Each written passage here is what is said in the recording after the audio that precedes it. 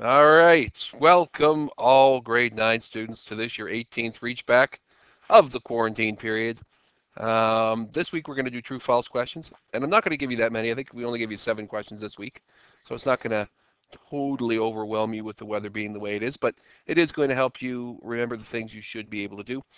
Even though they're true-false questions, make sure you show all your work, take a picture of your work, send it to your teacher, send a little note with your work this time. Just say hello, tell your teacher what you're doing, something like that. I'm sure they'd love to hear from you. As always, you can download a PDF version of this copy if you go to tinyurl.com/reachback 18TF, and you can get a PDF version of it. Here we go with the questions. Question number 1 says 4 and 1/5 take away 5 and 1/10 is greater than -1. Is that a true or false statement?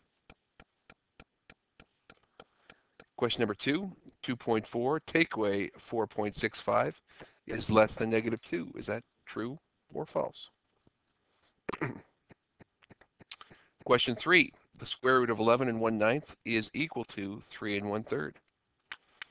If you need a hint, make sure that you don't try to find the square root of 11 and 1/9 as a mixed fraction, but rather as an improper fraction. Question 4, in the equation for this graph is 5x equals y. If I were you, I'd make a table of values and then use your equation skills from that table of values to determine what it is. Question 5 is your inequality. Negative 2x minus 5 is greater than or equal to -7.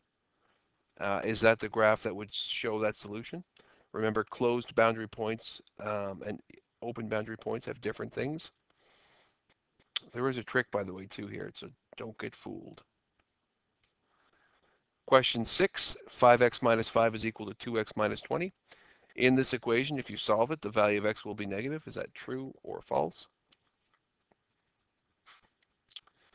And finally, question 7, x plus 1 over 5, or a fifth of x plus 1, minus a half is equal to 4. If you solve that equation or isolate for x, the value of x will be greater than 20. Is that true or false?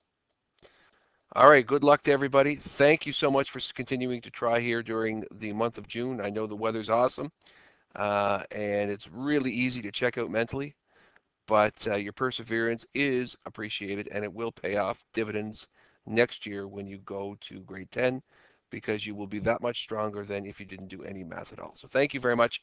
Maintain good social distancing, wash your hands, and as always, even though you're isolated a lot with your parents, don't let those boomer parents of yours drive you crazy.